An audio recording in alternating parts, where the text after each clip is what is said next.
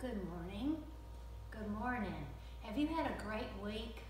And what have you done this week? Have you been to see your grandparents? Taken care of your dog? Loved your mom and dad? And that gives them a great week when you give them a hug. So a hug is always great. Today we are going to worship and praise God, Father, Son, and Holy Spirit. And we're going to talk about the Lord's Prayer and forgiveness. The Lord's Prayer is in Matthew. All right, get your Bibles. We're going to do our Bible time. Get your Bibles. Turn to Matthew 6. Matthew, Mark, Luke, John. Matthew 6. Okay, now, when you find that, I want you to go down to verse 9. And this here in Matthew is Jesus telling us how to pray. So, if you found that, let's read this. All right. And Jesus says, this is how you should pray. Our Father in heaven, may your name be honored. May your kingdom come. May what you want to happen be done on earth as it is in heaven. Give us today our daily bread. Forgive us our sins, just as we also have forgiven those who sinned against us. Keep us from falling into sin when we are tempted. Save us from the evil one. All right, now, that's how Jesus taught us to pray. Now let's talk about the book of Matthew in your Bible. Who wrote the book of Matthew? It was Matthew. He was one of Jesus' followers, and he wrote this book in your Bible. And why was this book written? It was written to show you and me that Jesus is our Savior. Now, we always talk about what words mean. What does the word Savior mean? It means someone who keeps you from danger. And that's what Jesus does.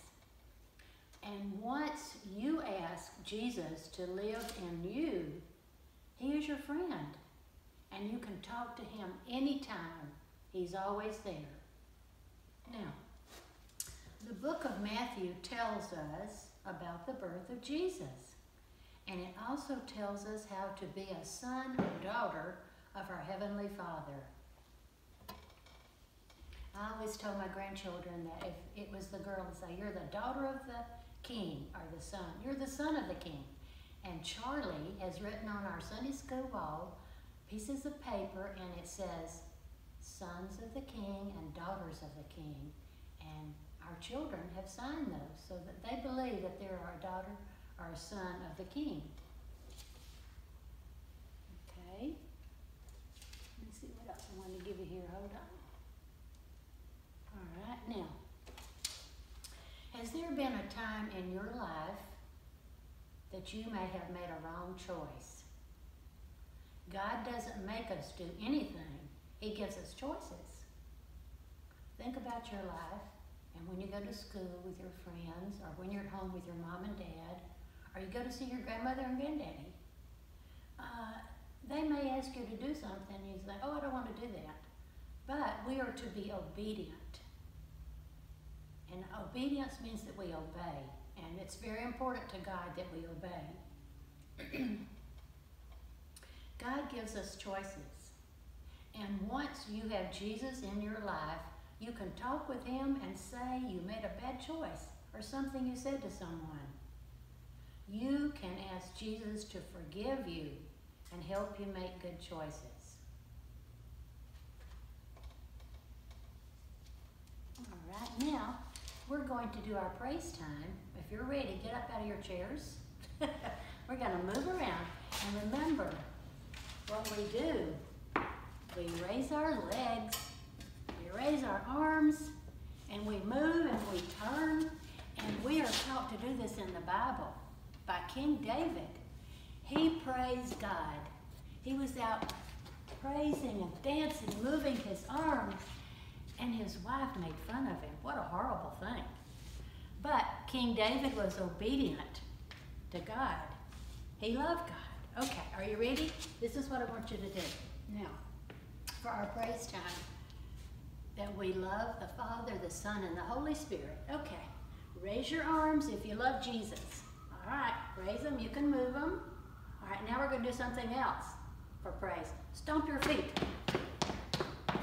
You love Jesus, yes. The third thing we're going to do, move around now. Turn around. You love Jesus. That's how we praise him today. All right, now we're going to do one more thing.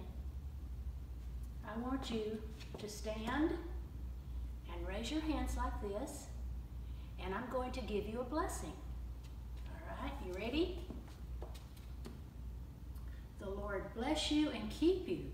The Lord make his face shine upon you and be gracious unto you.